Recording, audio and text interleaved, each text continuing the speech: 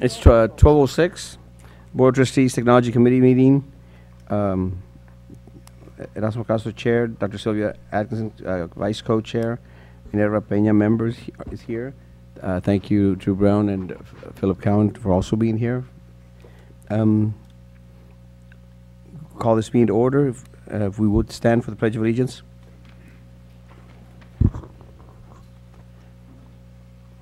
I pledge allegiance to the flag of the United States of America and to the republic for which it stands, one nation, under God, indivisible, with liberty and justice for all. Now Texas flag. Honor the Texas flag. I pledge allegiance to thee, Texas, one state, under God, one and individual.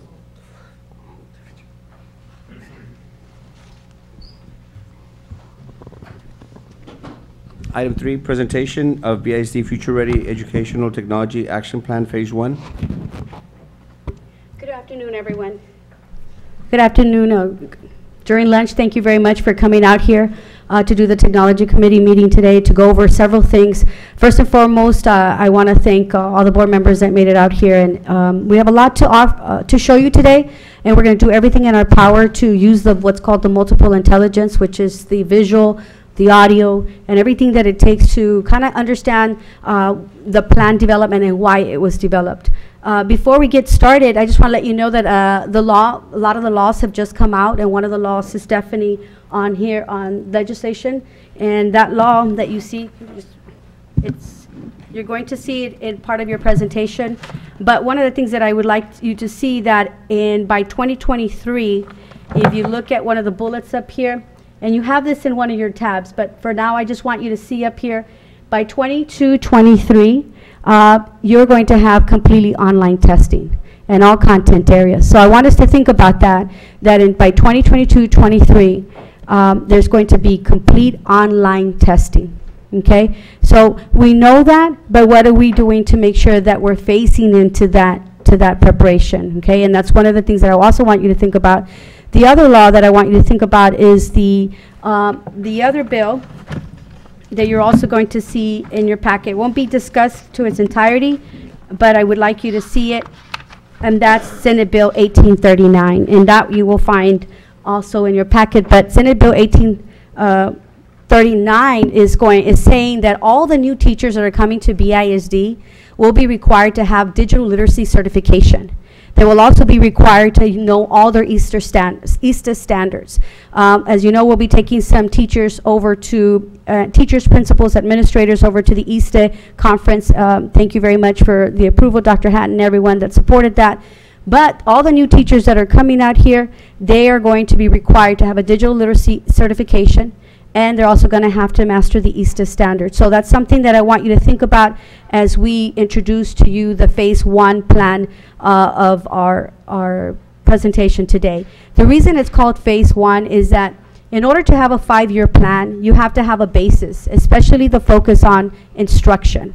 I know infrastructure is important, access, digital devices, but the main heart of everything is the instruction and how we're going to focus on that instruction. So when you look at this plan, I want you to keep that in mind and just understand that every single activity that we did for Phase 1 is just having the basis for all the 7 gears.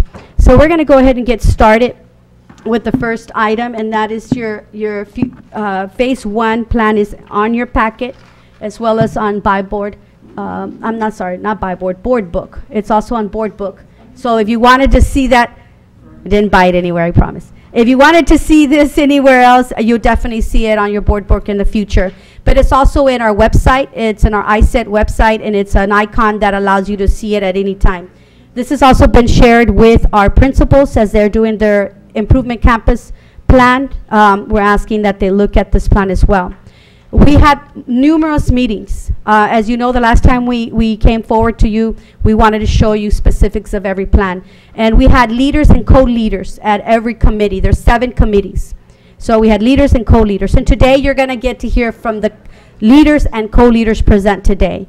One of the things that I want us to think about is in your packet, you're going to see on page 6. So I want you to look at page 6, and this is one of the things that we've had to really study hard district-wide.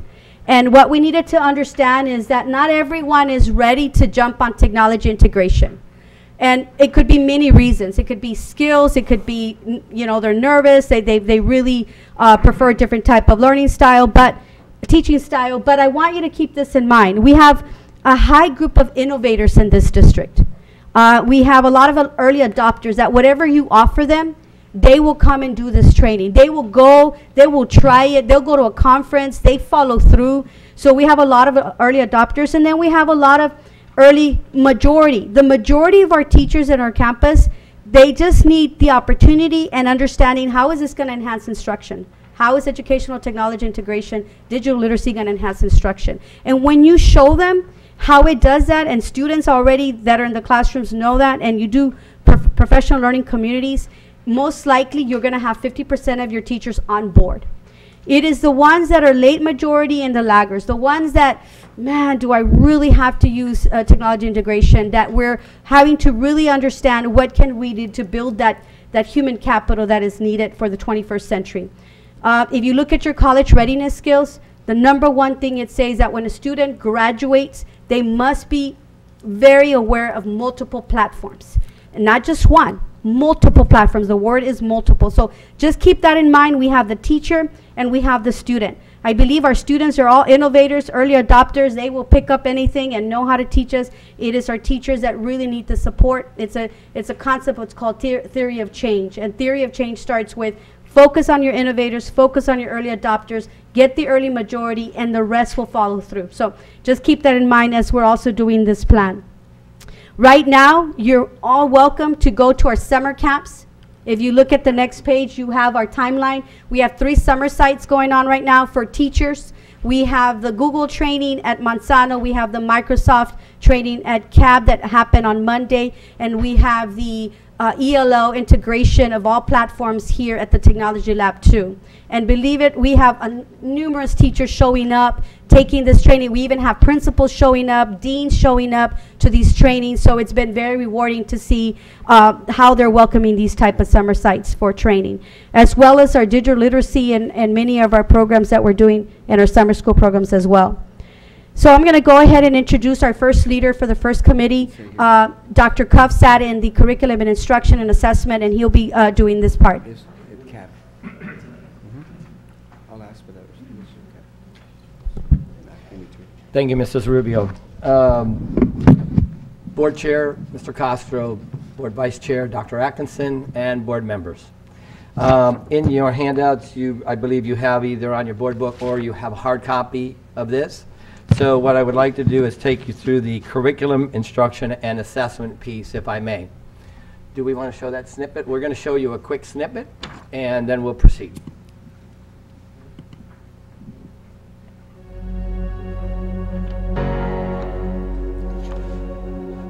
Well, I think you will see self-directed learning in most of our classrooms because students understand now how important it is for them to take ownership of their own learning. And when I go into the classroom, I call it the magic in the classroom because I don't see a teacher standing there talking, lecturing. I see activity. I see students collaborating. I see students doing, applications like Minecraft where they design in the high school, or I see them doing experiments, virtually, or I see them taking virtual field trips all around the world. And you know that you have opened up their learning opportunities and they have taken ownership of that. They are in control of that. They feel powerful. They feel much more responsible to themselves. We're asking teachers to go a step further, use more rubrics, use more performance tasks, things of that nature to truly assess. But also don't forget about the qualitative nature of assessments. It's not about quantitative all the time, the numbers. It's something about how students feel, how they are interacting and how they're learning and how they're growing. I insist that the evidence be diverse because you cannot rely on one particular mean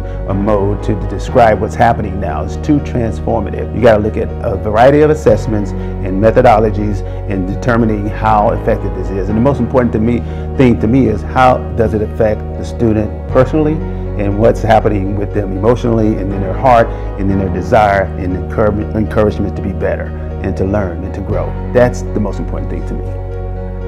Now, if I'm going to prepare a student for a 21st century job, if I want them future ready for a job that probably hasn't even been created yet, I need to provide them with skills more than content. I need to move from being a content expert to being a gatekeeper of that content. Does that make sense?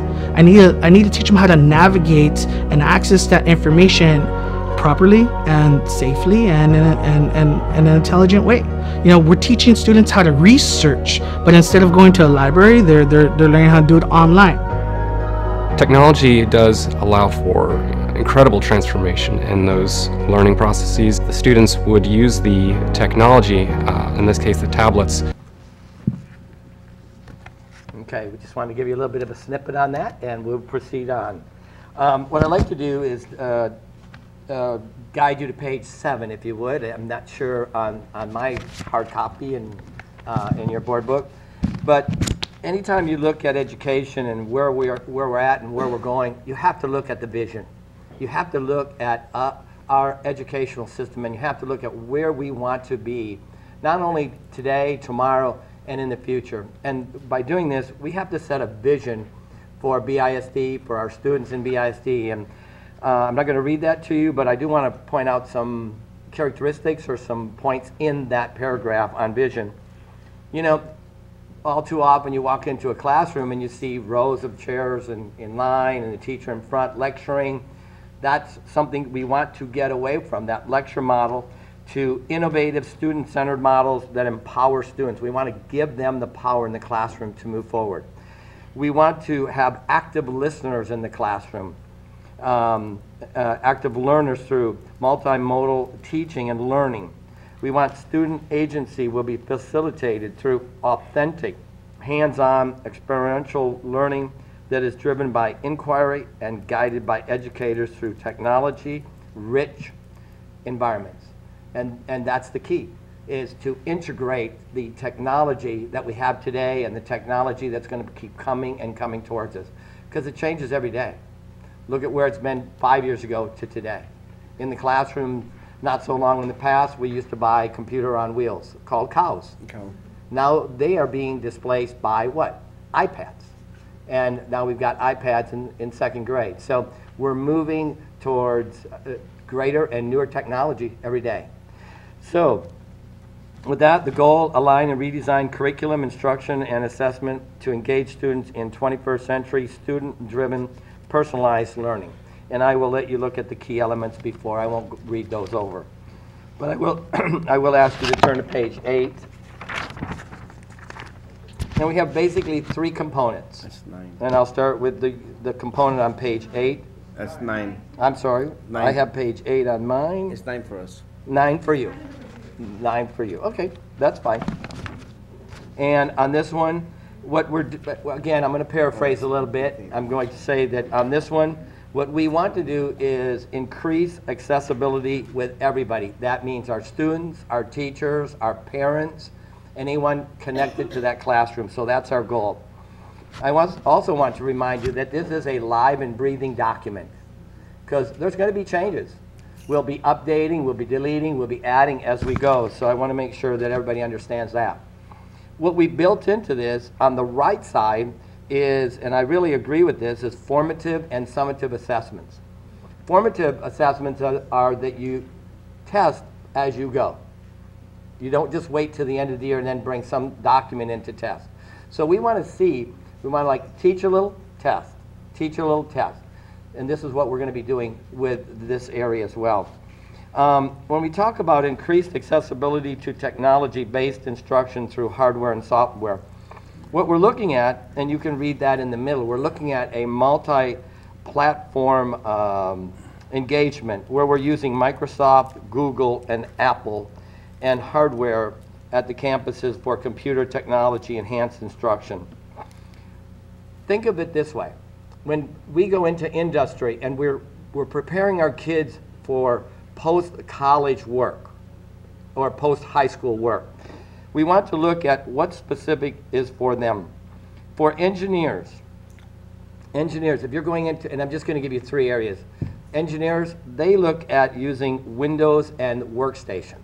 If you're going to be an engineer, If you are going to be dedicated in like K-12, then we're going to be looking more at Google, okay? Yeah. And those that may be going into graphic design, video, audio, processing, and related fields, Mac. they're looking at Apple. So we have to prepare our kids. Google, Apple, and Windows. So our kids have to graduate with a good, solid background. A good, solid background. If I could take you to the next page, which I think would be page 8, page 10 with yours. This is the second area, addressing the gaps in teacher skills necessary for personalized learning. Curriculum instruction needs to make sure that they partner with professional development. Big issue here. So that the needs of the students and the staff are met. Teachers need to understand what personalized learning is. We all learn differently in this room. I'll bet everybody in this room went through elementary, went through junior high, went through high school, but we all had our own way of learning. Some are kinesthetic, some are audio, some are visual. So we have that background, but we have to prepare our kids in the way of technology, and that's what this is tied into that. So that's on page 10. On page 11, we're addressing the gaps in student at risk and dropping out through adaptive, personalized, supplemental learning. We have to create lessons that are going to be created for them that they can use in the classroom. We'll look at different platforms that differentiate lessons for the students, and that's very important. That's very important. In a classroom, you have students that might be high, middle, low, but just to teach one way is not going to work. You've got to meet the needs of the individualized students through technology. And we have systems in our classrooms that adapt to the level of the students. Example, in elementary, you've probably heard of Smarty Ants. We use Smarty Ants at the elementary. And that's good because that adapts to every student's level. At the high school, we use Nucella.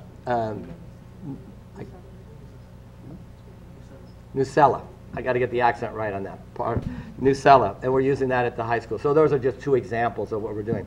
But both of those adapt to the students' needs and their learning.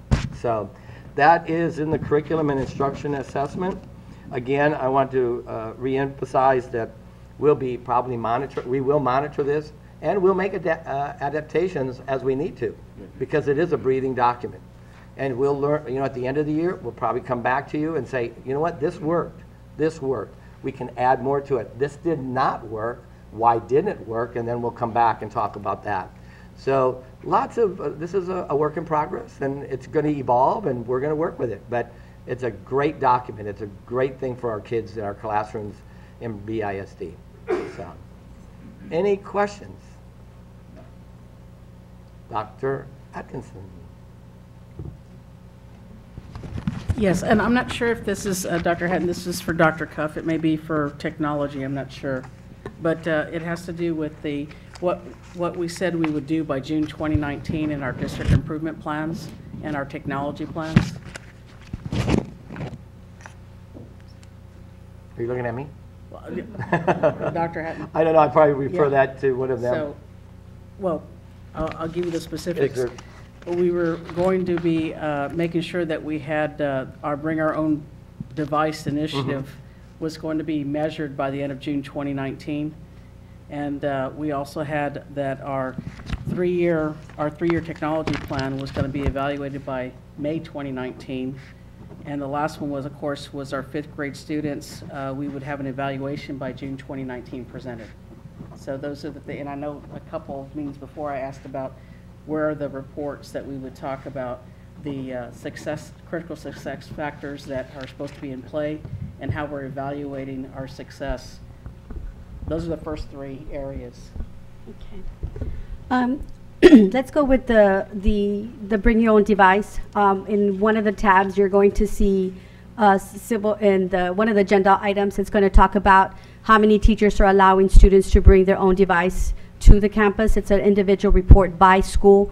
I gave you 2 examples on the second. I think it's on the agenda item for one-to-one device, and I'm showing you what each teacher turned in to talk about what are they doing to allow schools to have students bring their own device, and what are we doing to do that. We've been working with the technology. So when we get to that agenda, you will have a lot more conversation about the bring your own device, because I even gave you an example of what it looks like when teachers turn it in. And we also have to turn in a composite report as to what are we doing as a district to make sure that we're allowing the students, and do we have policy in place.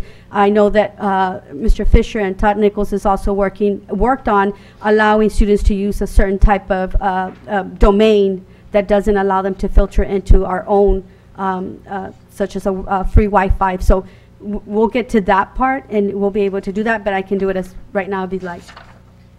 Maybe if you might need a bird walker, just in effort to try to maximize, I guess, our time, maybe that's a good opportunity for her to just mention that, so that it'll maybe curb questions towards the end. Correct.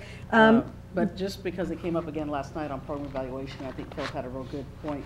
And where curriculum technology, merge in these type of areas, it's important for us to always be data-driven on the results.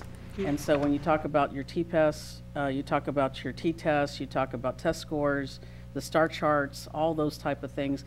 One of the things that I mentioned at the budget meeting was making sure that our district improvement plan, our technology plan, and the plan that you have all intersect, Right. So they complement each other. And Dr. Hatton had said y'all would make sure that was something that was going to get taken care of. And just to respond to that, just the STAR chart no longer exists from TEA, so we use the U.S. Department of Education framework, which is the Future Ready framework, and we looked at the way we're going to be assessing these teachers, where they rate. Do they rate beginner, intermediate, mid? Where do they rate?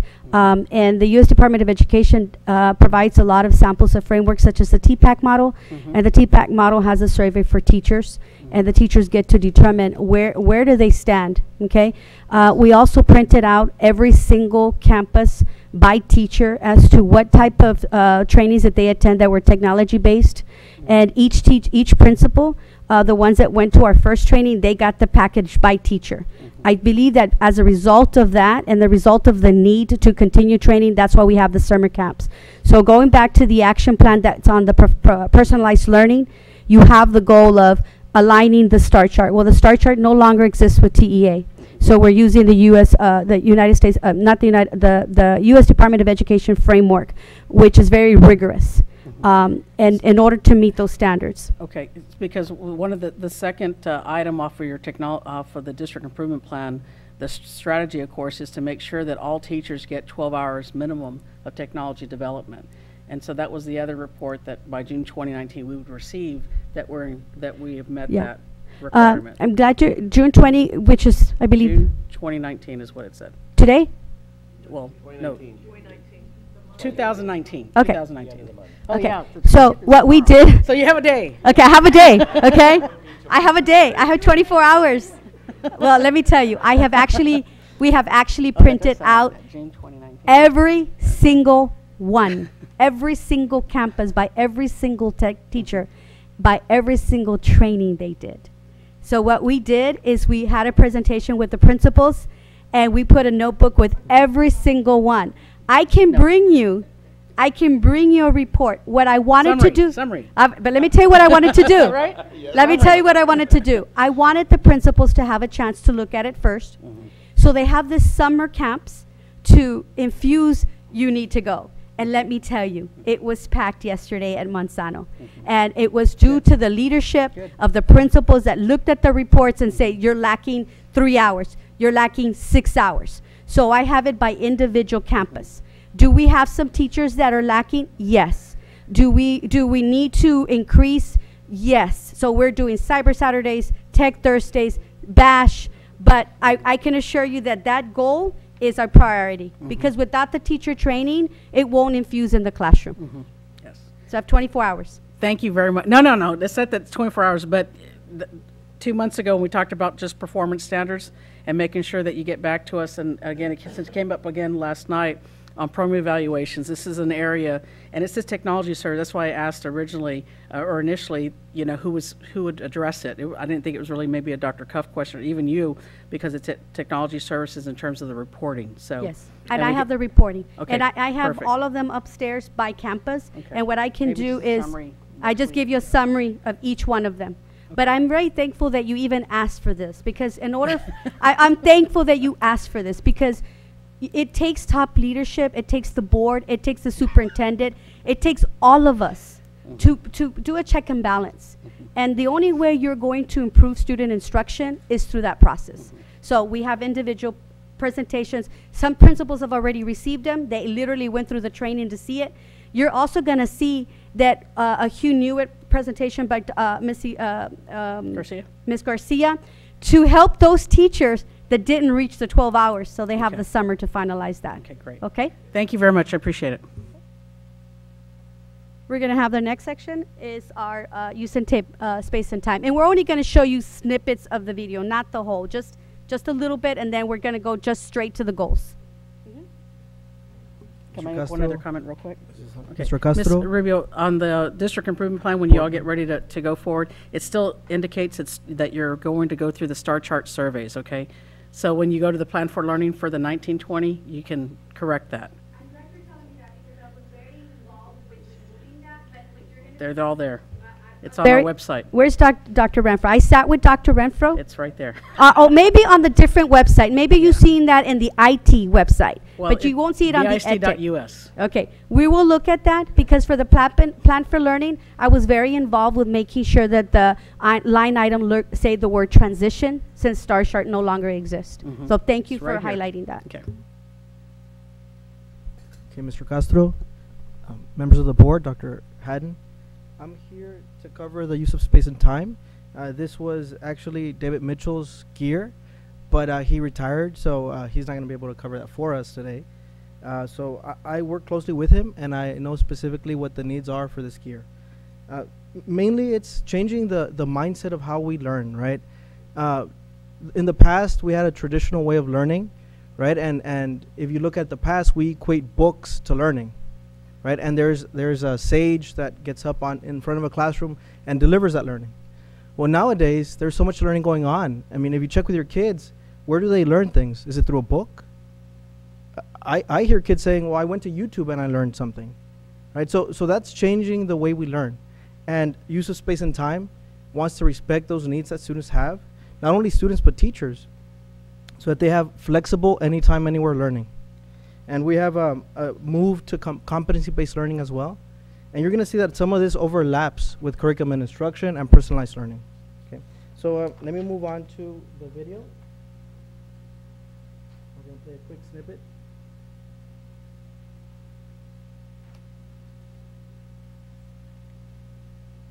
The transformation of space has completely elevated student engagement.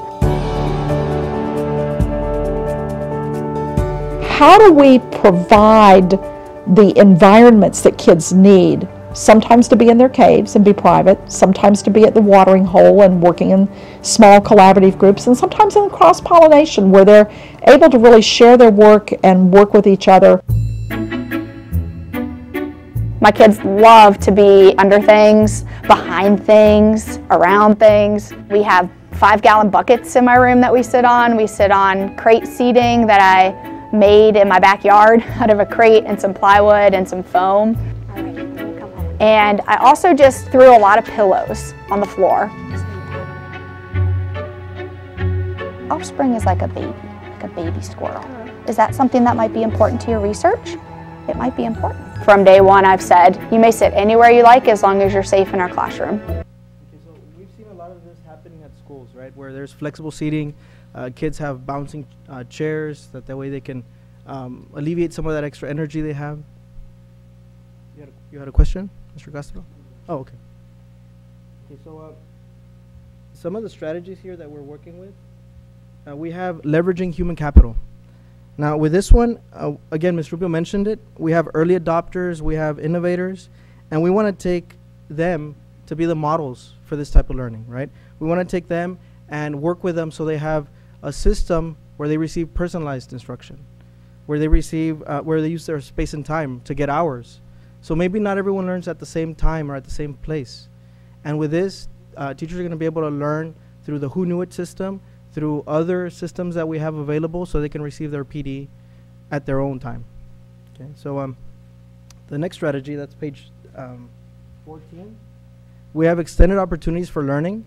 When kids take their device home, right, if there's district issued devices, like in elementary we have iPads, and when the kids take iPads home and they use Smarty Ants, they use Education Galaxy and Prodigy Math, we've seen gains because they are more true to that need where they have fidelity that they need to keep.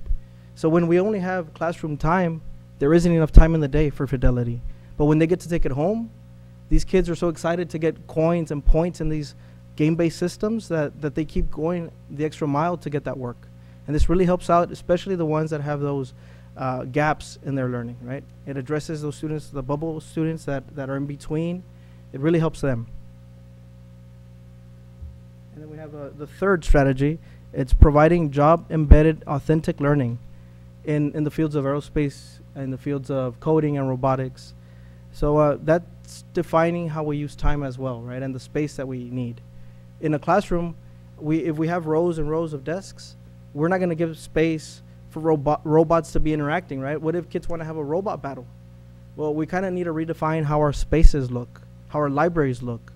And I know there's great work being done with libraries right now, so that's something that plays into this gear.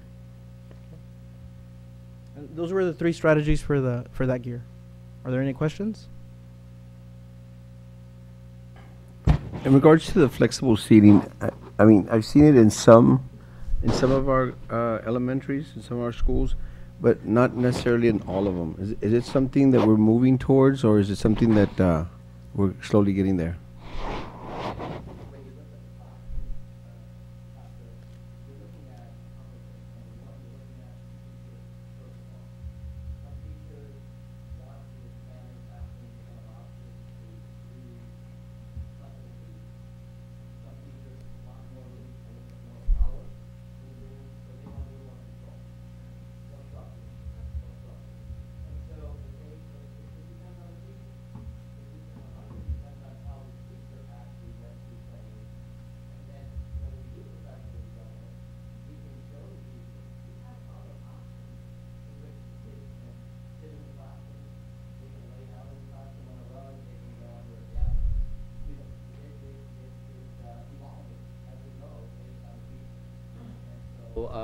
You will see that from school to school, from classroom to classroom. And to continue with that statement, we have a lot of it has been teacher driven. They went to Donors Choose and requested from Donors Choose the wiggly chairs and carpets and rugs. This is right now a live project that's up there by one of the teachers at Aiken, and they're requesting the wobbly stools, right? So a lot of it has been sort of grassroots movement with teachers, and then principals started picking up on it. But if you remember the theory of change, you notice that not everyone does it at the same time. You have the innovators, you have the early adopters, and those are the ones that start the trend. So eventually, if we respect that theory of change, we'll know that we can't just push it onto everyone at the same time, right? It grows organically and naturally with those that are already on that bandwagon. So that's what we see here with Donors Choose and teachers being very proactive and acquiring some of that funding for those. So, and if we get more principals to support it, then we're going to see it grow in an organic way. That's it? Okay.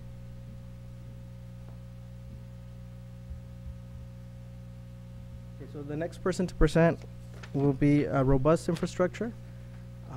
We have Ms. Chacon. Video, and then Todd. We have Todd and Ms. Chacon, and we're also going to show a snippet of the video. Before we as IT, K-12 ed tech IT professionals get too happy about having a wireless network in place, let's be one step ahead of that and think, well, how am I going to keep that wireless network up to date? As we deploy thousands of iPads every summer and literally thousands of Chromebook carts and are continually in the upgrade process of replacing Macs and PCs, what we did is we looked to our students, and we typically hire anywhere from 10 to 12 high school students every summer, and they do the whole project from soup to nuts. We train Apple certified technicians over at our Innovation Center, and that's certainly a big part of our high school student support program. And then at the younger grades, at the middle school level, our schools have geek squads, where they're really the first line of defense before an adult gets involved in the tech support process. Our community support is critical to that. Back in 2008, we passed a bond that allowed us to install fiber optic links between all of our schools and our data center. And at the time, it was 1 gigabit links. Our local municipal government offers a 10 gigabit backbone. And so we upgraded our local area network bandwidth from 1 gig to 10 gig and saved over $100,000 doing so. But our city is actually very helpful with offering wireless access.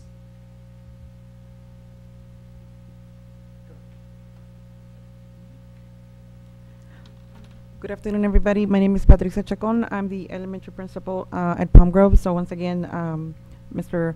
Castro, Ms. Atkinson, and board members. On my end, as an elementary principal, I think the infrastructure is, of course, very much important that we understand the depth and complexity of all that, because as we focus on curriculum and instruction and working with our upper grades, making sure that we meet our starting needs and our goals as a district and our campus, and then working with our lower grades and making sure that we're ready and building them for success.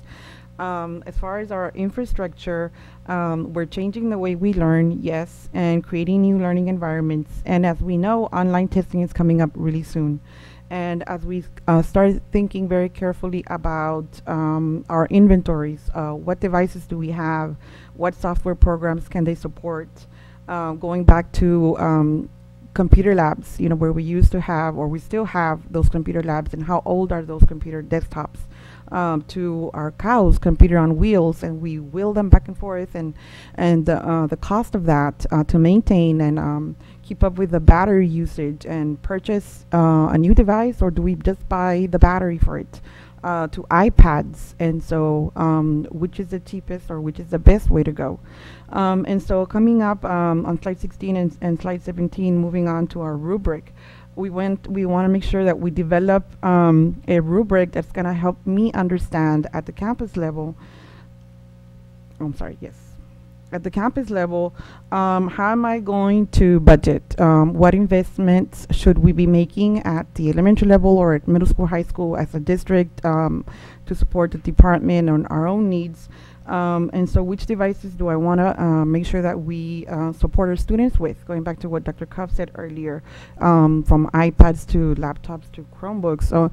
And so as a parent, I'd be really much interested to know all these details, because I want my child at that campus, or I want my child at that district, in that district. And so, for example, I know very popular with even my own son is the Minecraft software. Well, Minecraft only works on devices that support Microsoft 10. And so how many devices at Palm Grove, where I'm at, will support something like that? So all those students in my community deserve just as much or even better. Why not? And so as we move forward with looking at the one-to-one device as an example on the next slide, 18. And so I want to make sure that we do get to that goal, one-to-one device, and we leverage our human capital so that we know how to be prepared. It's not just buying the device, it's also supporting it with professional development, because how is the teacher going to be able to put that into practice? Otherwise, I myself, as the principal of the campus, need to make sure that I reach out to CNI, to technology services, to Ms. Rubio's department, I said, and make sure that I develop a good system in place to make sure that we're keeping up, and yes, requiring the teachers for ongoing training, technology specifically, and make sure that we're ready to implement 100%. And in addition to that, on slide 19, connectivity issues. And so from all the way down to Palm Grove, down South Most, where we are at, to Lopez Early College High School, all the way to Veterans Early College High School, are we connected? Do we have a lag, as some people say, you know, it's taking too long to load? What's the problem? Well, it's, we need help, technology services coming over and over again, or every so often. And so what's wrong with our Wi-Fi, or is it the devices? I've learned to understand that it's not necessarily an issue with technology services per se. It's maybe my device. It's an old one. I need to update. And so going back to the campus, how many old devices are, you know, and how much is it going to take out of our budget this year? Or is it something that can be supported through Ms. Tolman, who's helped us out? Or is it going to be something that we're going to have to tackle at this campus over years? And then how long is it going to take, because online testing is coming up around the corner. And so the goal, as I'll close on my end, going back to the beginning, in slide 16, our goal is to ensure that all our administrators, our staff, our teachers, our students, and yes, of course, our parents, that we all have equitable access to our technology devices. Thank you. Board Chair, board members, Dr. Hatton. We do work with the campus. We do listen to their concerns. One thing we do too is work with the funding source, because the funding source is very important to the campuses. I know some of the campuses may not have the funding within their local budget. So again, sitting down with the funding source, sitting down with the campus, looking at their needs, what they currently have as far as what technology they have at the campus. Because if you go from campus A to campus B, there might be some different types of devices that are there. We are only as fast as our slowest device. So as she mentioned earlier, if you have a device that's an older device, when it connects to the Wi-Fi, it may run slow. But if you take, for example, board members, you all got new iPads, I bet they run a lot faster than the laptops that you had previously. So that's what we're working with. We're working with newer technology, and in some cases, the older technology trying to connect to the new Wi-Fi. So we do need to work with the campus, you know, especially when it comes to online testing. We want to make sure when it is testing time that they're all connecting at that moment. We are very fortunate. We do have a local 10 gig fiber network. We are connected 10 gig to every location, every campus. So we're already there, as it mentioned in the snippet that was on there. When it comes to the testing devices, you know, any platform across, you know, we've worked with Pam. We want to make sure that we go through Pam, Ms. Ravensway. You know, are you going to allow that device? If we get the go-ahead, we're going to get it ready. So we want to make sure that we do that. And again, we do support all devices. Another misconception sometimes is cell phone service versus Wi-Fi service. Because sometimes at Palm Grove, it's the cell phone service. But we know, you know, if there's a call or a question, we go out there and take care of that issue. BYOD, I know that was mentioned here just a moment ago. We do have a policy in place. You know, if there is a BYO device, it is allowed in, but the concern there is security, number one. You know, what device is that child or even a teacher bringing in? We want to make sure that it's segmented off our educational network with viruses. You know, that's first and foremost. So we'll take a look at those devices. And that goes back to, if it's an older device, it may slow down the network. Because every time somebody hits a Wi-Fi, it's one at a time, one at a time, one at a time. So again, we'll look at that. So any questions on the robust network? Yes. I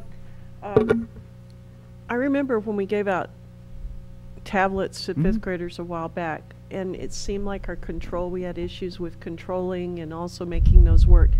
What are we giving out now? iPads? Are kids getting iPads? We're not using anything but iPads? There's iPads, there's laptops, you know, newer laptops.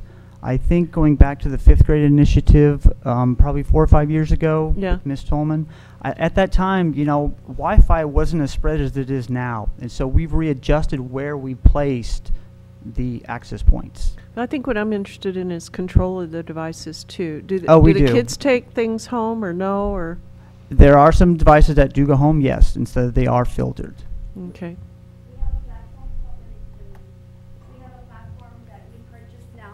Device called Zulu Desk, and Zulu Desk allows you to monitor the device wherever it's at. the IT department, before the device goes into the campus, they make sure that it's active, and it's a $17 purchase per device for lifetime. So we will pay for one time, and if the device gets broken, they allow you to transfer it to another device. But it's a lifetime license, and parents now get to, if the device goes out to home, parents now have access to an app that allows them to even see what the kids are seeing in their laptop or device. So we have control of where they go, we have control of what they're looking at, we have control of everything that is happening with that particular device. No, if I may. No, these devices that are going home are not for the lower level students, they're for the upper level students? It could be any level. It could be second grade, it could be fifth grade, it could be a high school student, it could be a middle school student. Right now in Christmas, we had the Winter Wonderland, and all the iPads went out during second grade. For second grade students. And we now have more principals that are allowing the device to go home. It all depends on how ready they feel about letting them go, but it takes time. And so far, so good? So far, so good. I mean, we actually have had one that came in broken, and one that the parent is asking, can I buy it from you? You know, because they really enjoyed having the child use the device. But they've been very good about bringing it back, very good about asking, how else can I have it for extended time? How well are we doing in the high school level with the Sprint? The ninth grade students really love it. They love the increase of access to more space and usage. I wish we could do more next year. Unfortunately, the 1 million project is, so many went on applying, and so many people are applying in the state of Texas now that more schools are being accepted, minimizing the numbers that we're going to get for sophomore, juniors, and seniors. But for the freshmen, they enjoy it. Maybe we had some parents that said they need a little bit more training on how to use the tablet at home. They need a digital literacy lesson on how to use social media, stuff like that. And so it's very interesting to see some of the parents coming back and say, I grounded my daughter, she's not allowed to use this device. It'd be surprised. And then we have some that say, is there any way that my son that's coming in 8th grade can use it? So we have a mixture of, yes, I'm excited, and some saying, it's okay, we keep it at school. On the 5th grade, just to follow up on her question, and 2 points on it. One of them, I understood that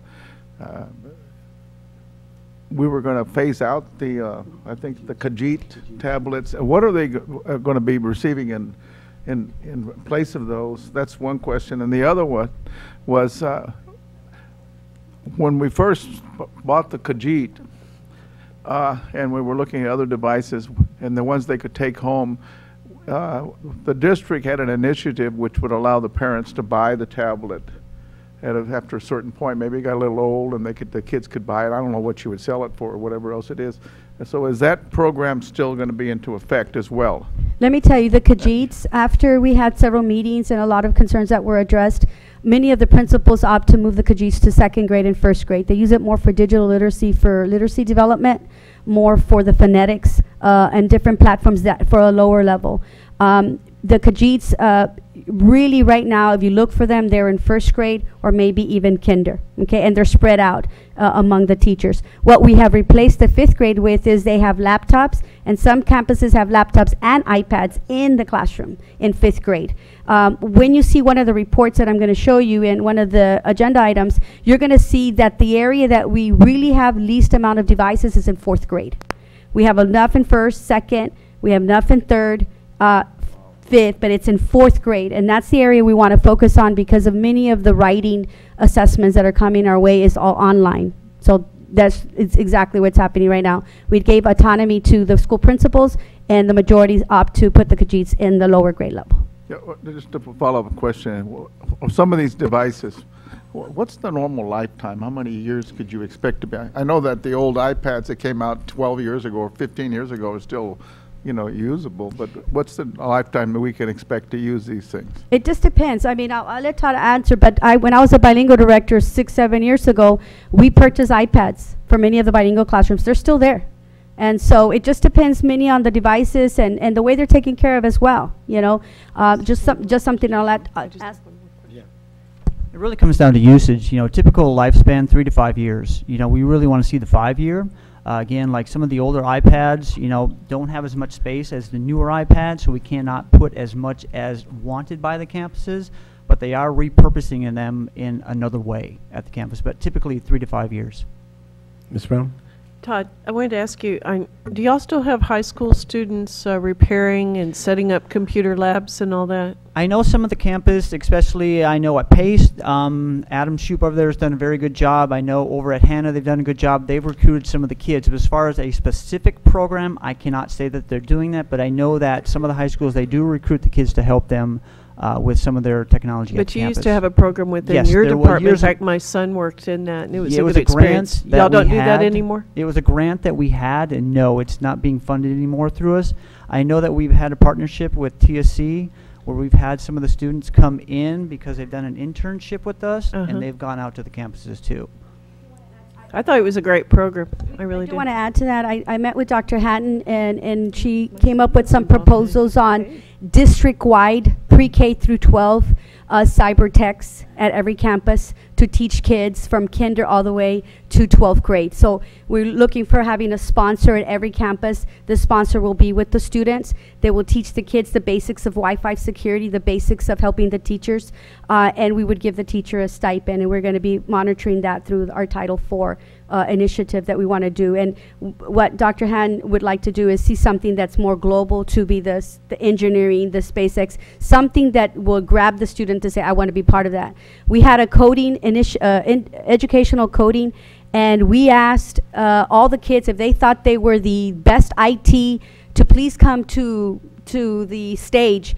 Almost everyone wanted to run and say that they were the best IT person. And when they went to the stage and they spoke, a little kid literally said, I sit in the back. I am the IT person for the teacher. I don't know why the teacher doesn't know how to use technology, but I am there to help the teacher. I am the best IT. So we have a competition going on. Next year, we're going to have the best IT for every elementary school, one best IT, middle school, and one best IT. You'd be surprised that kinder, first, and second graders are so interested in this field. And so if we get that support on sponsorship, Pace High School is willing to model their program. They have kids that go to Stell Middle School, and they go and fix the computers, help the teachers. So we're going to use that model to develop all the way to kindergarten. President Peña? What? Oh, go ahead. And I was just going to piggyback on that because we have excellent students that run circles around a lot of the professionals. And the reason I say that, I'll just leave you with this. We had a high school student graduate from Porter High School years ago that we had, viruses going to your computer when you were illiterate and you accidentally open a site and you get a virus that tries to destroy your iPad or your computer. You got to wipe it out to get the virus out of your system. We have kids that would come in and get rid of that virus and challenge themselves to kick that virus out of there and not destroy any of your files. And these are kids that were self-taught, so they exist because that's their calling to them. So I'm glad that I'm hearing that you're using them, because I had one experience where a child, I caught a child who was in high school, came and cleaned the virus off of a system that we had in a computer at home, and he took him about 7 hours, and he stayed in the dining room 7 hours. He started at 10 o'clock, and he refused to go home because he refused to let the system beat him. So we have kids that are very, very involved, and I'm glad that I'm hearing that you're doing that, and whatever you need for us to do to make sure we build that up, I mean, that is a plus for our community. Right. And we were in the stages with Dr. Hatton and getting just a very concise, and the question was, do you want to be an engineer? Do you want to be a NASA? Do you want to, and if you are interested in this is the team you want to be in after school. This is definitely hands-on. So that will be coming your way soon. Mr. Cowan? I just wanted to follow through with the business of these high-tech captains, and I forget the exact term that you use for them. We're going to have this competition, because I was asked to show up at kind of a little competition they had with robotics and some other stuff on short notice because nobody was available, and my office is only 5 blocks away from the cab. And I showed up, and it is a totally different leadership model with these kids. They step up, they're in the 4th grade, and I'm going to do it. I'm going to show my teacher. I'm going to get it, and I'm going to help the other teachers. And it really, I mean, you know, it's just something totally different. You know, you have football, you have sports, you got baseball, and the other stuff, and it relates for people to exercise leadership. But here is somebody who takes, you know, brains, and then and it's not a type of thing of showing off. They love the sharing, which I've just found just incredible. The kids, they take the leadership, and then they know something, and then they share it. They share it with a teacher. If the teacher is not quite up to par, they share it with their friends, and they kind of compete, and they gig each other a little bit to see who can be better at it, you know. And I was just very impressed with the whole thing. And there was, what, 500? There was over 600 students. About 600 students there. You know, and totally I mean, it was just incredible the amount of interest that there was in this. Right now we have TSC camps, and the #1 slot that what got filled with cybersecurity, with Apple coding. And it was great to see 50% girls, 50% boys in this camp.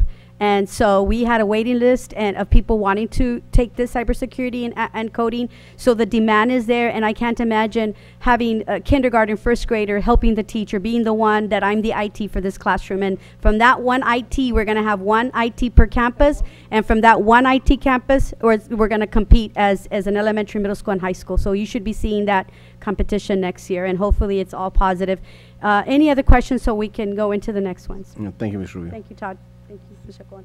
The next area is very, very important. It's probably one of the most crucial that needs to be added and really discussed in our curriculum, and that's data and privacy. I'm going to give you just a small snippet of that data privacy so that... What is student data? You may not think of empowerment when you think of data, but when used effectively, data can give you the full picture needed to support the incredibly important education goals of parents, students, educators, and policymakers. That said, there's a lot that must happen before data can be meaningful and useful to everyone. Student data are collected from many sources and in many formats, although the type of data and who can access them is different at each point. But what do we mean by student data? First, there's academic information, student growth, courses, grades, enrollment, completion, and graduation. Then demographics, students' age, race, gender, economic status, and special education needs. There's testing, results of teacher-designed tests and quizzes, and annual and benchmark assessments, as well as student actions, attendance, behavior, extracurricular activities, and program participation. Plus, data generated by teachers, observation and engagement of students in the classroom. And finally, data generated by students, homework and learning data from apps and online tools. To get that full, clear picture, important requirements must be met for information to be truly useful and to empower people. Data must be there when you need it, provide a whole picture of student learning, and be relevant to your needs. Data has to be safeguarded, trustworthy, and kept private. Educators and policymakers need to have the knowledge and skills to use data effectively. Data should be used to communicate with families and communities about how students and schools are doing. And data must also be used to help leaders and educators support and improve learning. The right data, in the right format, used the right way, empowers students like Joey, supportive parents, dedicated educators like Ms. Bullen, and visionary policymakers with the information they need to make decisions and take actions that lead to student achievement. It boils down to this. Student success depends on empowered policymakers to allocate resources and craft important laws. Student success depends on empowered teachers to design effective instruction and individualized lessons. So you have an idea of what this is so crucial, is that making sure that now that we have access to a lot of the data platforms, that it's secured, that we make sure we have filters, that not anyone can obtain this. At the same time, one of the areas that we're really working on here is developing digital citizenship. We talk about behaviors, but we need to focus on a lot of digital citizenship. Whatever the kid posts publicly stays, that's a print of that person. And we try to tell their students, you know, what kind of preparation are we giving our second graders that now use iPads, and whatever they post on Seesaw, whatever they post on a platform, it is a print of the student. So one of the things, our goals for this year is to make sure that every single student next year has a video, a presentation, and an agreement that they understand what digital citizenship is all about. So this is what, several things you're going to see here. You're going to see, number one, identify data and data systems. On page 21, what might be your page 22, is review and update policies all the time, making sure that we're aligned with legislation. And at the same time, what are we doing to secure the safety of many of students? One of the areas that we don't talk about is data and privacy is definitely cyberbullying. And we do need to have a policy making sure what are the consequences, and that these consequences are very transparent to parents and students. But data privacy can be in many formats, as you saw right now, but the digital citizenship is the most crucial. You can't access information that doesn't belong to you. You can't post anything that, that will affect you or anyone else, and this is something we got to really work with our students. And we have a lot of cases where parents say, well, how did they get access to the internet? How did they get access to that information? Or how did that information get communicated? So we have great systems in place. Last year, I think Mr. Arambula came with the policy and making sure that what were to be the consequences. Anything that you see data that students have access to has to be monitored at all times by teachers. And I know that Mr. Nichols, anytime, Todd Nichols, every time somebody gets into any information, he finds a way how it happened and makes sure that it doesn't happen again. So we have a great, and Mr. Fisher as well, always going to the cases pretty fast and making sure that everything is secure. So this is this part. Any questions on this? The next one is community partnerships. Mr. Garcia? And we have our leader and our co-leader, Mr. Granado, who is a community member. Mr. Granado?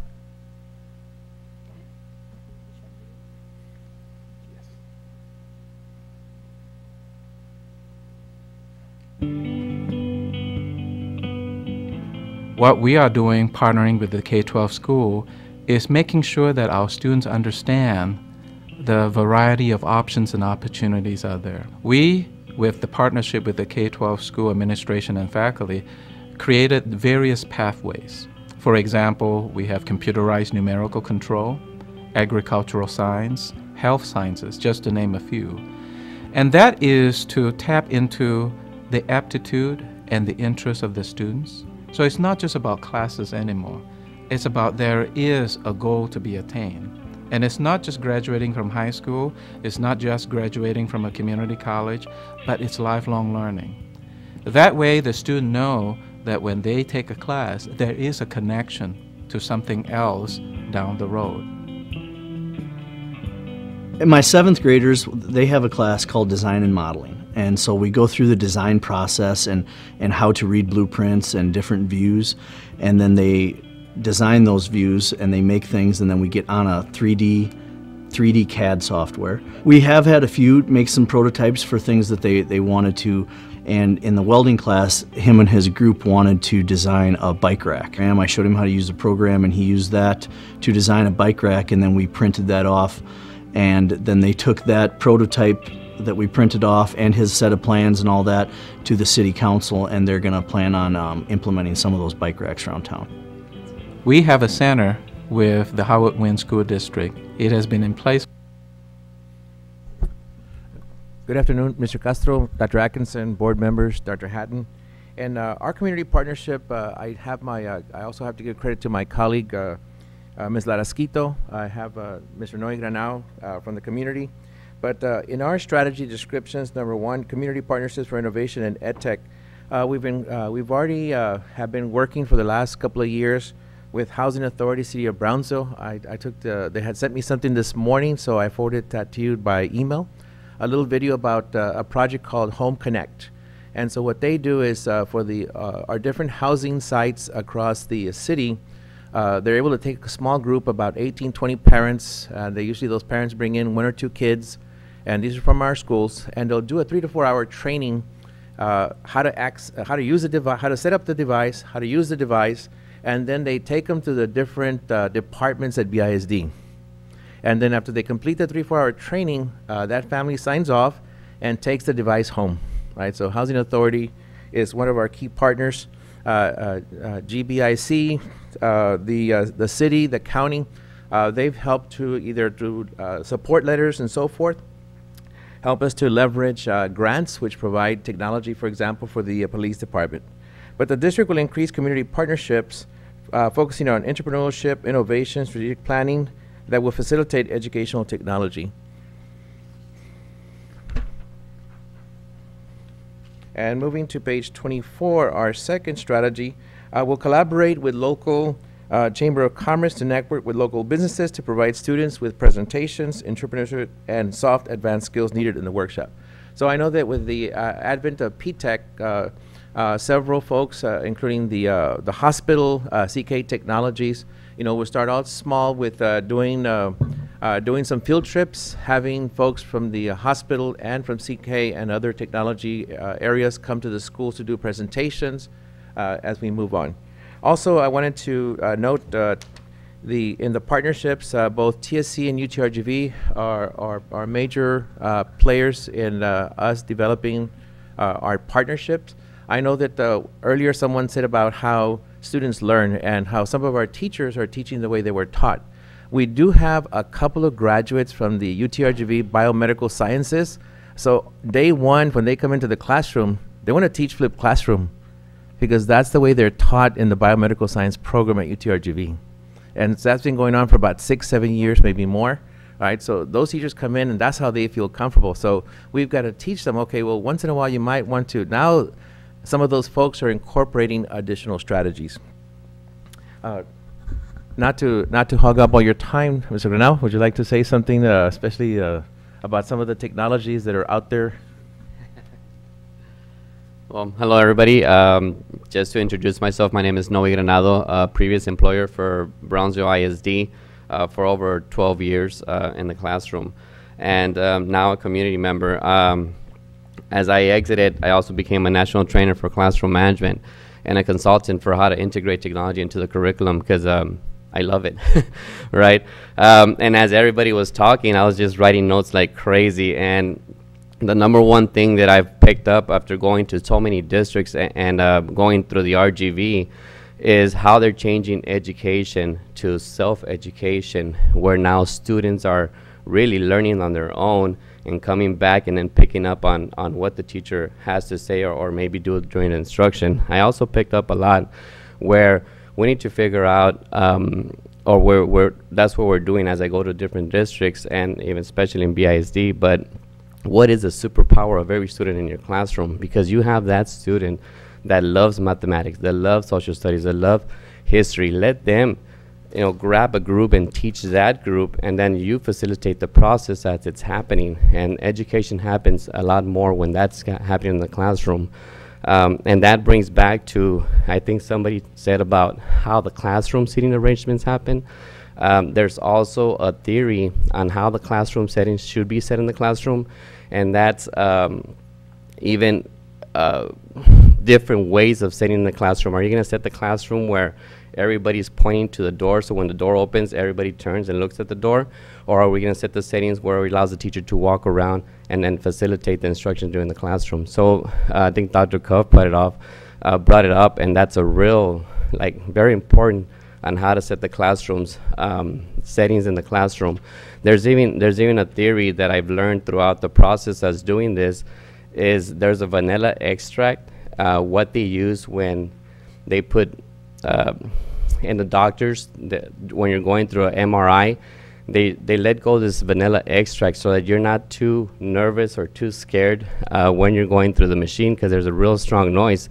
Well, that's been used in the classrooms. As students walk in, they're smelling this vanilla extract, calms them down in case they're hyper, and then allows you to do instruction. It's just all these little things that make a difference in the classroom. But that was one that I wrote. And then I heard, I think it was Ms. Rubio or somebody said that teachers are going through different trainings. Well, guess what? In your classroom, you have students that have that superpower, that know a lot more about Excel than me and you do. Let them host an hour or two during whatever time during the class, during school hours, and the teachers that are off can go and let the students do the training. Let them show them how to do something a lot quicker that takes them, hours, and now it takes them like minutes to do. So that's just an idea that as a community member, if I have my kids coming to school and they're saying, man, I just taught a group of teachers to do this, and I'm like, wow, you know, just wow. But I'm just, as a community member, I like to bring these things on what students and what I kind of show my kids to do and you know, when they're at schools. But oh well, thank you for your time, and I hope this was meaningful some way. Thank you, Noe. Yes, and moving to strategy description 3, right? We are creating a database, right, of leaders' expertise in technology, both within the district and outside, that can be that we can leverage for partnerships. On page 26, global partnerships. The district is beginning to create a global partnership utilizing globalschoolnet.org. And then you can see the various people that are helping us with that strategy. And on page 27, let me just make sure, 25, yeah, 26, 27, we have strategy description 5. The district will create partnerships with the city of Brownsville to ensure new space entrepreneurial academies are extended into the classroom through clubs and partnerships. Mr. Castro. Can we, by any chance, if there's anyone else has questions, I mean, I actually went through this yesterday to back up. Is there any way that we can get to 3B so that we can talk about the department and some of the concerns that we said we're going to get addressed at this meeting?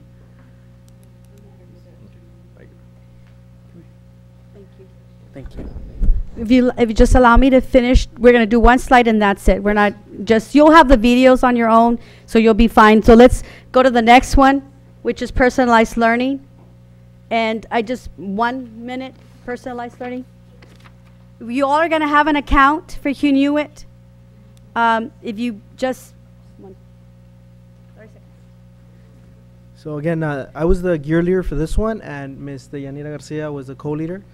Personalized professional learning, there's a few key elements, right, that teachers, leaders have a type of learning that is catered to their needs. And with a system like Who Knew It, they're going to be able to choose their own professional development.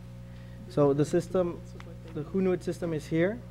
So with this, they can go and receive hours on their own time. And what's better than just receiving hours on their own is that they have a chance to really select what they're passionate about, because more than ever, we need to be very personalized with this. Instead of giving them a one-size-fits-all type of a PD session, here they go and choose something that's specific to their needs. Too many times we have math teachers who say, well, this isn't the training that I was looking for.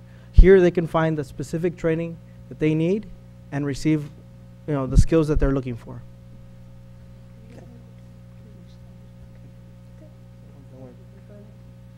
and in our very last module that we have, I do want to give credit to Dianita. She has done all the work to make sure that she knows every technology training that has been conducted by teacher, by campus, and credit for her.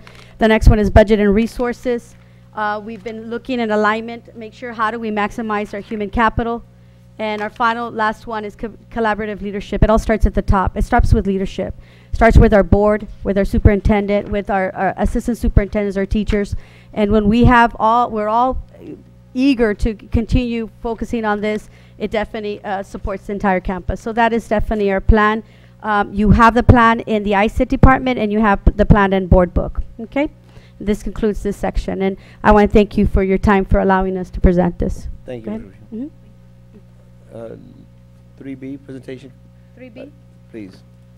Okay.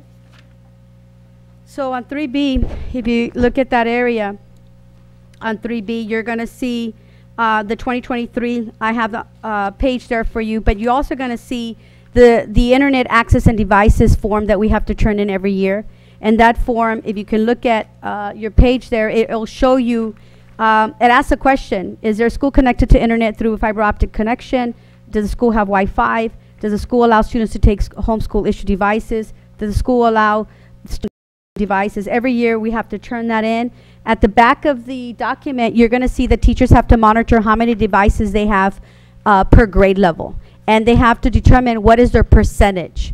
So every principal has to know what is their percentage, and it is through this report that we saw that district-wide they were missing how they are with the one-to-one percentage. And some schools are at 70, 90%, some are at 30, 40%, and those are the schools that we're working with. So that's two. She wanted 3. 3B. Dr. Atkinson, you wanted 3, right? 3B. 3B, the presentation comparison, educational technology staffing among large school districts in Texas. Okay.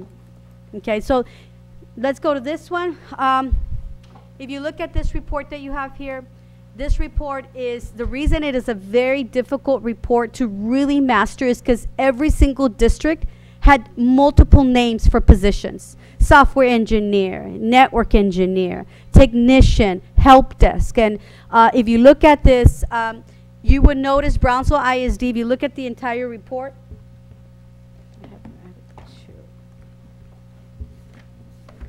yeah, make it smaller. If you look at the entire report, you're going to notice in this report, and I even gave you an organizational chart. That's too small for me. Yeah, let's make it a little bit bigger. Make it at 75. There you go. Okay. If you look at your report, you're going to look at Brownsville ISD. You're going to see the IT area, and you're going to see the Ed Tech area, which is 2 different areas that we work with. The reason you have numbers everywhere is because everyone had different names or different responsibilities, or the positions overlap. So if you look at Brownsville ISD, they have 34 positions. And Todd, if you'd like to add to this, 34 positions in total, I believe 34 to 36. And for the Ed Tech area, we have 3. If you look at Harlingen, they have 5 in the IT, and they have 3 in the Ed Tech. If you look at Socorro ISD, they have 1 chief technology officer, 6 help desk, 1 coordinator, 1 E-rate. You can see that yourself. Network specialist, you have computer technician, 15, software development, 11, total 48, and they have 12. And I put their organizational chart because they really specified what position.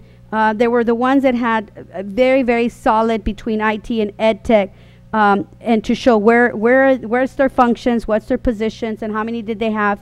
They have 45,000 students. You have Edinburgh, they have 9 and 1. You have Alif, 3, 5, 4. They have 27 in the IT department, and they had 8 in the Ed Tech department. PSJA had 23 and 4 specialists, 27. And McAllen, 32. In Ed Tech, they had 5. And you can see their titles. In San Antonio, Chief Technology Officer as well, 42 and 446. Isleta, Chief Technology Officer, you have 25 and 4, 29 in total. United, Executive Director, Information Technology, 11 and 10. Edgewood, Technology Director, 8. And this is all your numbers. Mr. Castro? Yes. A question here, Dr. Hatton. Since I know you've worked very closely with Dr. King, obviously if he's got 27 overall and about basically the same population that we have, student count's about 45,000, and he's spread out over 4 cities basically, is there an opportunity to maybe better align if they're at 27 and we're at 37?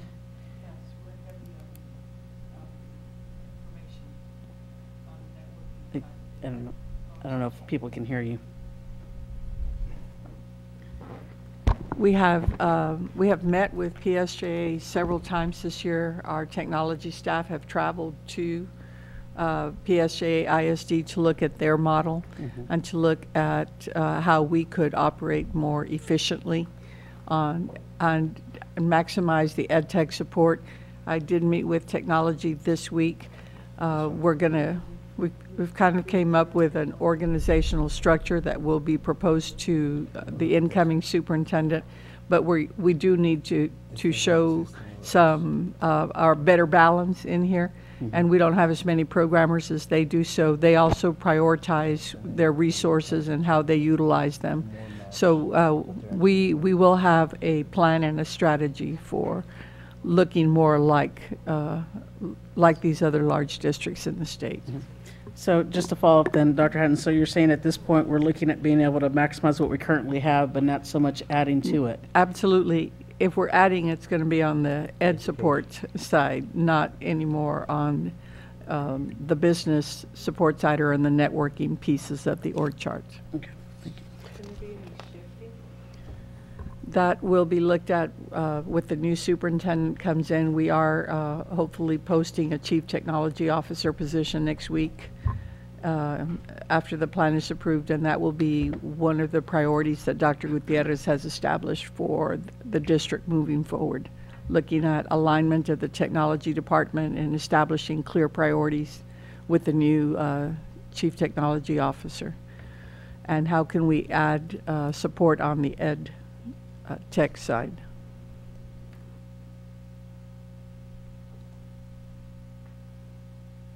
We haven't posted the chief technology officer because it's a position that has not been approved, but hopefully will be on Monday evening.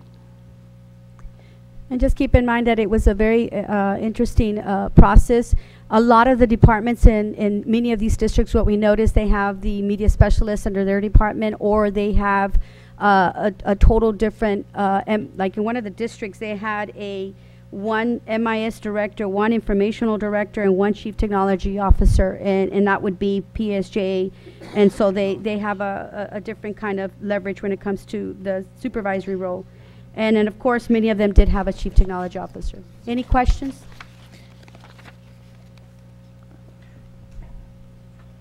Yes, please. Yes.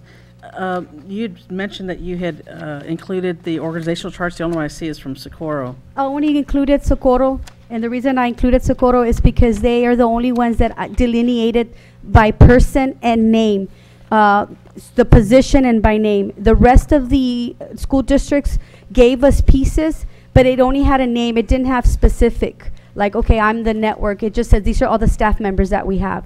So what we did is if you notice on the top, it has all these different names up there, network specialists, web, we included them as we were speaking to them. And the only reason I mentioned is because if PSJ, like I asked Dr. Haddon to reiterate, if PSJ is the one that we've been bringing in and we said we're going to try to align and model, that would have been, one that I think would have been helpful to look at. So if Dr. Haddon, maybe you can send that to us as a follow-up? I will. I'll text Dr. King immediately and have it email it to me. Thank you, Dr. Haddon. Any questions on this item? Oh, in regards to changing a lot of the titles on these, it was also in order to fit a lot of the grants and a lot of the things that we were applying for. Is that correct? Yeah, I think y'all are approved as long as it's just a grant through the grant process. Hopefully we get news in August. And if we do, great. If not, like Dr. Hand says, do a little bit more balancing and work within what we have. Any other questions? No, we're just looking at the chart. Phil? Dr. Hudson? Thank you. Thank you. Presentation on one-to-one device initiative.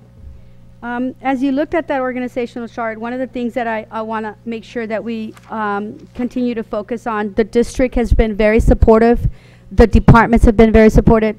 I mean, you have great support from just having this committee as well as the superintendent, everyone, in supporting, and especially the IT department and the Mr. Fisher and Todd, bringing in Chromebooks, bringing in devices, bringing in Dell products. I mean, you name it. It takes a lot of manpower to get all these type of configurations done for the district, and I just really want to thank them because it wouldn't be possible if we didn't have that support.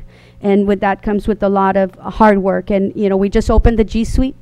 Yesterday was one of the greatest teachers. We're like, opened the G Suite, got to go to Google Sheets. You go to somewhere, Microsoft, you go somewhere else, you had Chromebooks. When you're able to do that, that behind the scenes someone did the work. And I want to thank Mr. Fisher and Todd and his team for making that happen. But here's your reports. You can look at them as departments. You can see how much we've spent in 2015, 16, 16, 17, 17, 18. And you can see that one of the things that you'll see a little bit different this year is last year we spent $4,696,000. This year we had $382.24. But keep in mind that last year we spent $1 million in the second grade initiative. So for not having that initiative again, we did very well. For not having the initiative, the opportunity to open more Chromebooks, Really, a lot of teachers got extra money from the federal fund, from the Mrs. Tolman and many of the departments, and they definitely used it on Chromebooks as well. So you can see the total that we have spent in the last 1, 2, 3, 4. One of the questions was, how long does these devices last? You know, we're hoping 5 to 6 years. But keep in mind that in those years, we spend over 20, almost $20 million. Okay, so just keep that in mind. If you look at the second page, you'll look at by department. You'll see your amounts there by department. If you look at the next page, you'll see by devices, how many the devices. So you'll get to see those reports as well.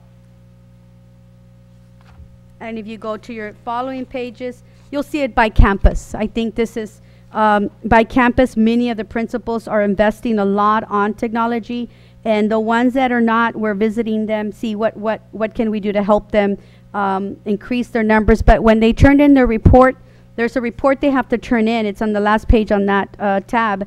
Many of them came back and said, man, I didn't know I didn't have that many in 4th grade, or I didn't know I didn't have any in 5th grade.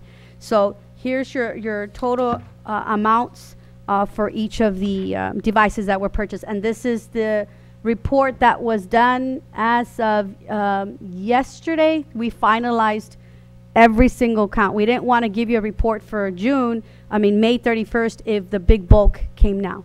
Okay? Any questions on any of these reports? Any questions? We're good. Okay. A presentation on online registration system. Mr. Johnson?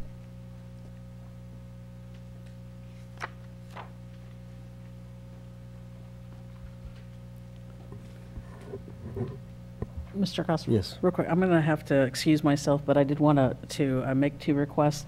Just to reiterate those program evaluation results that we mentioned, Dr. Hatton, on the those 3 or 4 different initiatives that we had in the district improvement plan. And one other thing, if I can get a or if we can get a listing of the, I know that we've got a group of people that are going to the ISET next week or this week. ESTET, sorry. Starting Saturday? Okay, great. The committee that's actually included in this packet, are those the members that are going, or is it different people? It's different people. We sent an invitation. I had 2 teachers. We sent invitation to the ESTE principals, teachers, some of the teachers, some of the administration, and then some declined to go.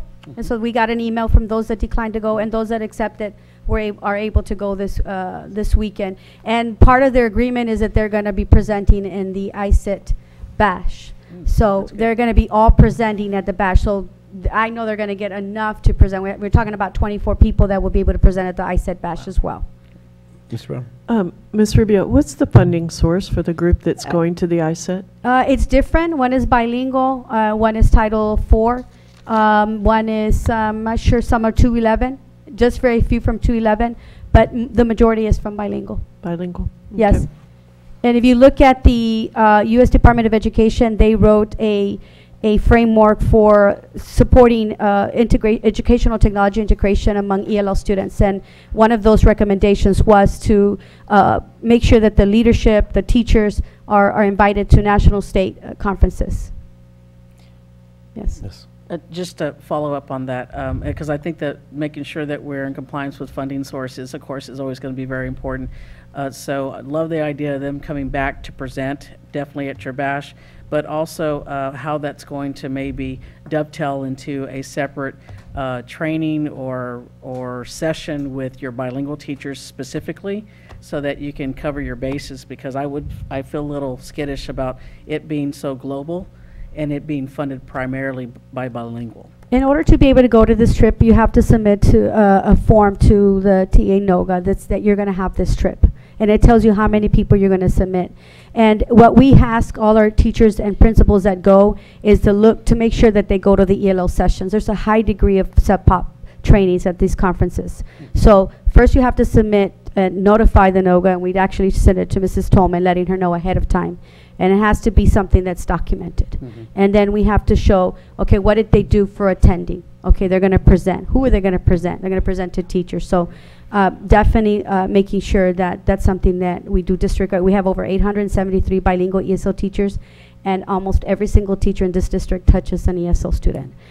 We believe that if the leadership goes and the assistants go and the deans go, we strongly believe that they are going to provide that training to the teachers. And everyone that's going has really made an impact on their instruction for technology. I've seen it happen. And again, I think that it's still a very great, I think it's a great initiative, and I definitely support sending people to go get trained and come back and turn it around. But when you're using primarily one source of funding, it's important to make sure that you align it back to how it's going to help direct classroom instruction, especially for the bilingual students. I agree. Right? Yes, ma'am. Okay, thank you so much. I'm going to excuse myself, Mr. Cross. Thank you. Any other questions? Okay. Mr. Paul?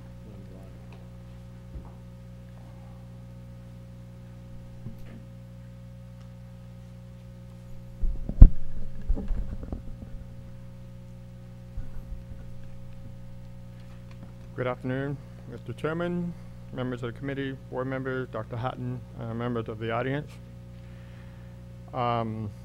I want to express my thanks for the opportunity to have been able to research and create and begin the process of implementation of the online registration. That's part one, and on the screen there you see new student registration. Part two, returning student packet, and I'll elaborate a little bit more in just a minute. And then part three, the eventual attachment of documents into eSchool on the information that's provided through the online process. This project would not have been possible without the financial and collaborative support that I've had from Mr. Fisher and from Dr. Lee Garcia over the past 5 years. So gentlemen, thank you. And also I've had the support of Dr. Hatton and Dr. Cuff and the AAs, and I appreciate the support. And I think it's critical to reiterate something important. This project has had the involvement and input from a multitude of departments. I'm going to name them all off because it's important, because in this registration process, these folks have been either directly or indirectly involved in providing for the applications online. And they are CFO's office, legal office, advanced academics, assessment, athletic, bilingual, and thank you bilingual for translation of the forms, computer services, dyslexia, federal program, food services, grants, guidance and counseling, health services, homeless, the technology department, migrant, parental involvement, PEEN, public information, pupil services, records, special services, special programs, and state compensatory. Without all these folks working on this together, we've been able to bring in together what many departments have been doing, or schools have been doing. They've been doing registration, but some of them had this piece of information, and some had this piece of information. The basics were all there, but some were asking for this, and some were asking for that, and putting it all together really put it all into one location and one place, and from there I'm going to show you what those forms look like. I also want to thank Veterans, Paredes, and Lucio for being pilot sites. And the net result of this project has been the standardization and the enhanced opportunity for quality data. And me being in PEEMS, quality data is really important, along with quality data for the many other departments. In your packet, you have some information there, and one of them called registration by school, new registration, and I'm just going to tell you what those three columns are. Pending approval is a packet that somebody from the outside sent into the database. We don't know who, we don't know what the intent is. They may have been looking at it and thinking they want to come here, but somebody has submitted. The next column is pending delivery, which means that person has actually shown up. They provided the necessary information. They proved that they're not a robot filling out this information online, and it's being ready to be processed. Delivered means it's actually been placed into equal. So for example, Aiken has 8 pending approval, which waiting for the parent to show up or whoever to show up. They have none pending delivery, and they delivered 11 into the equal database for pre-registration for next year, and so on and so forth down the line. You can see the total of 870 folks have submitted. That was yesterday at 9:40 this morning. It's now at 8:82, and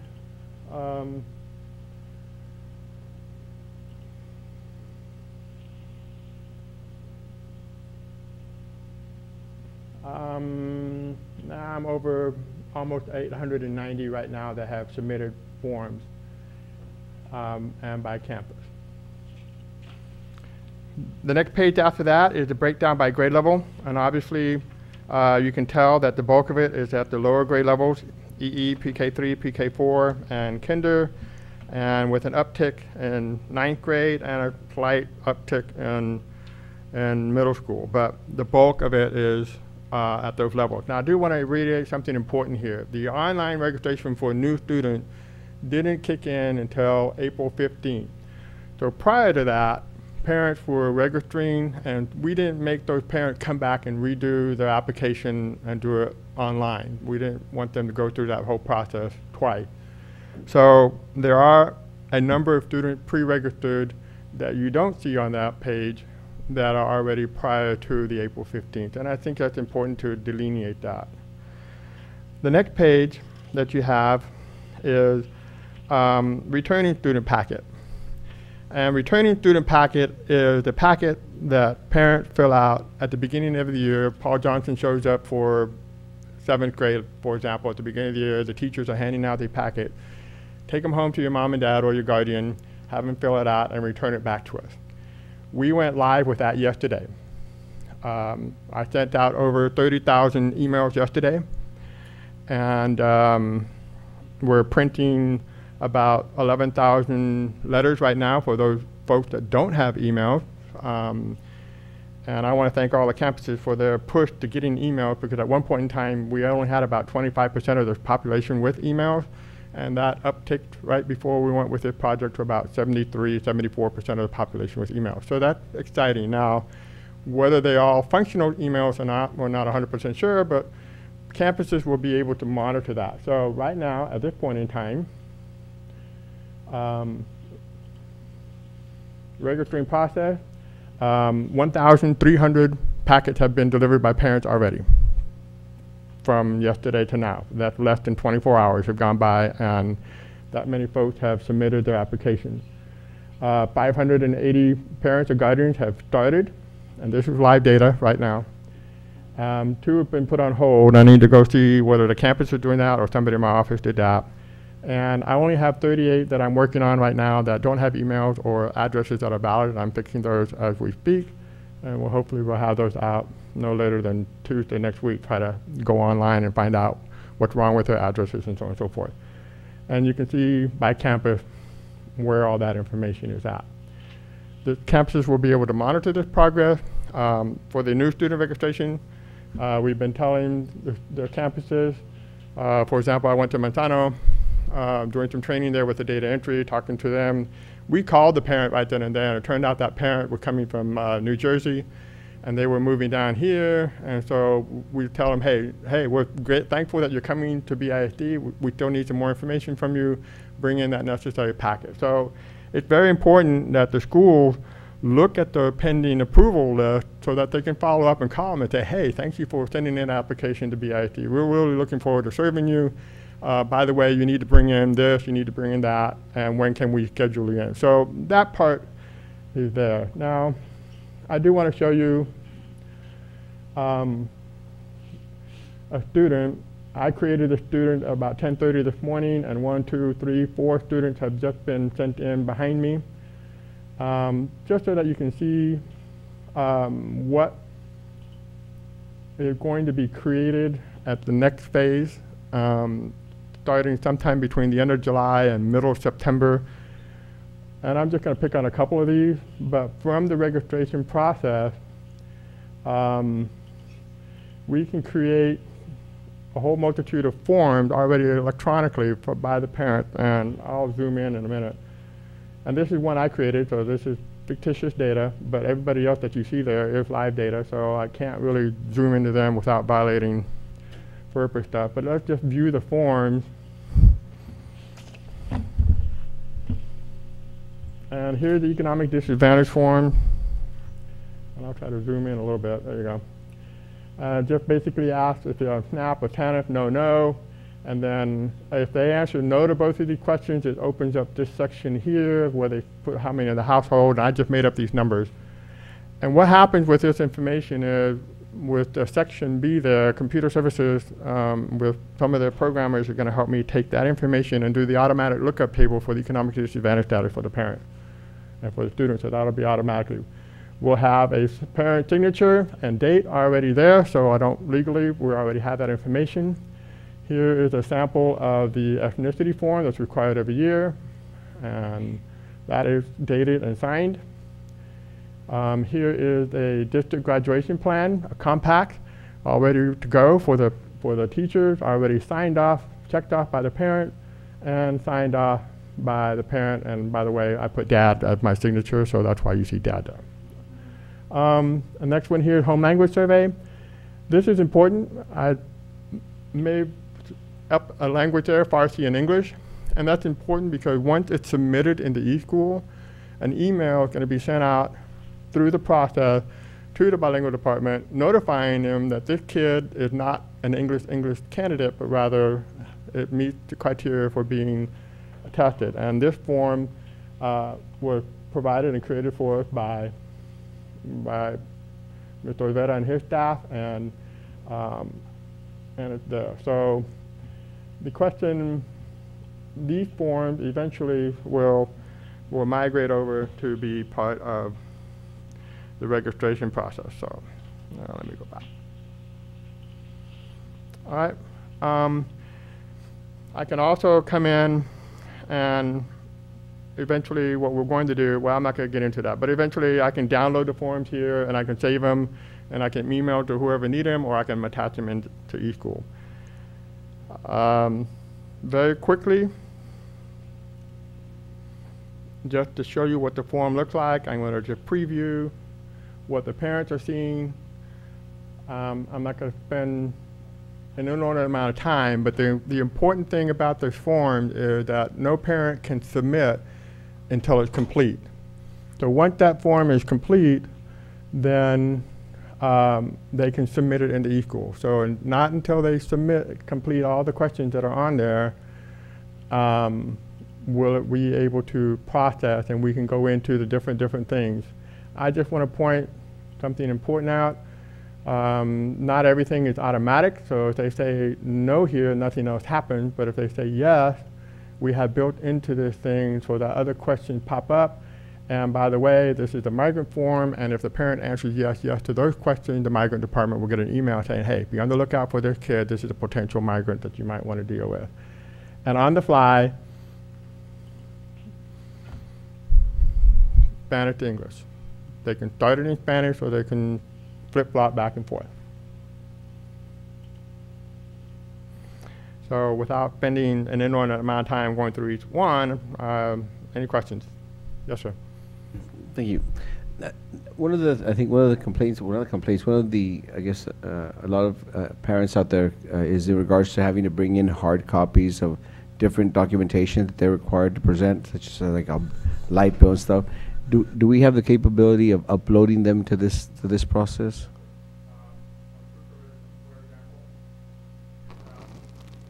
We have down here, if they are able, they can upload the proof of residency. They can also upload, if they are able, their birth certificate. And because in the delivery process, we don't know who delivered, and we want them to prove that they're not a robot, we still want them to come in and show us that so that we can touch and feel it, make sure it's a real document, even though it may not be there. So yes. So we allow them to scan in, if they are able, immunization records, birth certificate, and proof of residency. I have a question on that. Ma'am? Yeah, I have a question on that.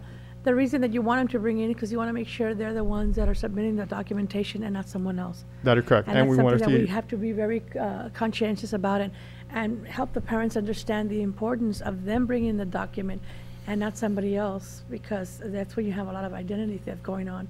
And if it was brought in by computer and you never verify it in person, then you don't have a case against someone who's abusing and using someone else's identity. And that's the importance of having them come in with it. so, and that's a good point, that they won't, the campuses will not proceed to the delivery into e-school until Paul Johnson shows up and says, hi, here's my picture ID, I'm a real parent, here's the registration process. And if it's already scanned in and they verify it, they don't have to scan it in again or make copies of it, it's gonna be there. The other thing that has been discussed, I mean, Mr. Olivera and I had a conversation with Region 1, I had a conversation with TEA about the forms because of document retention and so on and so forth. The Texas Education Agency basically says, as long as any of those forms can be recreated within the next 5 years from any point in time by the software, you don't necessarily have to print it out. So we're kind of marching, if you will, towards a paperless PRC. I don't think we'll ever be paperless, but at least some things will be, so that when Paul Johnson migrates from, since we have a high mobility rate, let's say I go from Page to Lopez High School from across town, all those forms, once they get attached, will travel with that child. So there won't be a big delay in terms of sending data. Yes, sir. With all this information that you're collecting on a particular student coming in and from their parents, and I know a little while ago we talked about security in terms of data. How can we make sure we protect that data? Because, and what are we doing? Again, and that's a very good question. PowerSchool is the company that owns eSchool, and they're the software that we have. But the process is the parent fills out an online registration process. They have to have their own password, their own email. They submit. It does not directly submit into our internal database. So it's secure here. And then from that point, it's reviewed by staff, and then afterwards verified that it's accurate, then it's moved into eSchool. So the company has built in those safeguards and security. I don't know anything beyond the firewalls and how that works. Mr. Fisher can articulate to that, but that was one of our concerns. We want to make sure that those folks are not a robot. I do want to say also just that you can see we do have links that are outside that the parent can jump to and read at their convenience.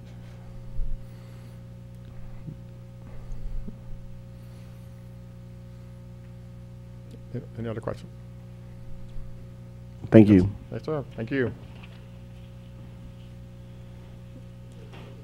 Yeah, public input regarding items reviewed and discussed.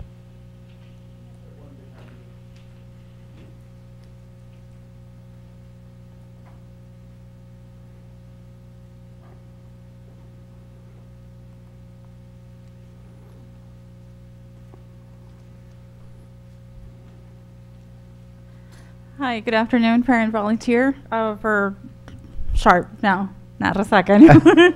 I have to get used to saying that. I'm here because there's a lot of concerns from parents regarding the online registration. I've been working closely with the families from the Buena Vida housing projects regarding transportation. That's a whole other story. And they're very concerned because of the online registration. A lot of them don't have access to computers, so they're very worried on what it is that they can do. On top of that, we're part of the campuses being consolidated, so they already kind of feel that they're being left behind, and then you're also throwing on the online registration, and I'm assuring them that even if we would have stayed at Resaca, we would have had to go through this regardless.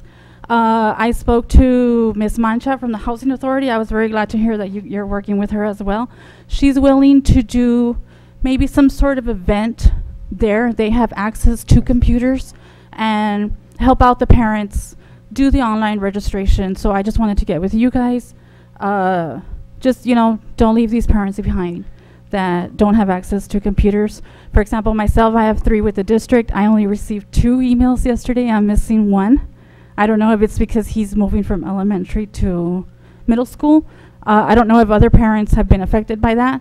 But more than anything, I'm just here to let's not forget these parents. There's some parents that literally don't know how to read, which is heartbreaking. So they need help. So if we can either, or maybe I was thinking maybe an event at CAP, just something to, or at their schools, just something to help them out. Yan? Dr. Thank you, Hatton. thank you, Ms. Gonzalez. Thank you. Dr. Hatton, we can set up some lab dates and invite the parents over and have staff there to help them do the process. Whether it's CAB because it's near Resaca, or we can pick a mutual place.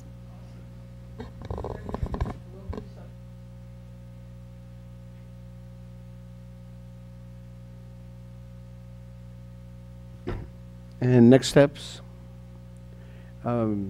Actually, that was just an amazing idea in regards to maybe some mobile or, on-site, have individuals, especially, registration. We have the technology and capability. I mean, I know that we have, like, throughout the county and for the workforce, we have these mobiles that go to different places.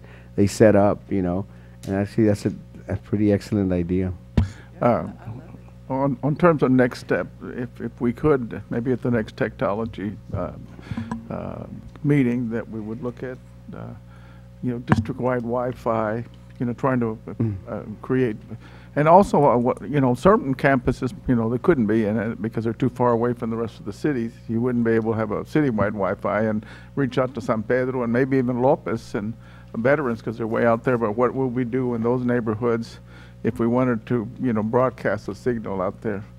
And I'm not sure, but while the city managers and Noel Bernal said he's committed to working on district-wide Wi-Fi, and while he wants to do it, let's just grab it and get it done.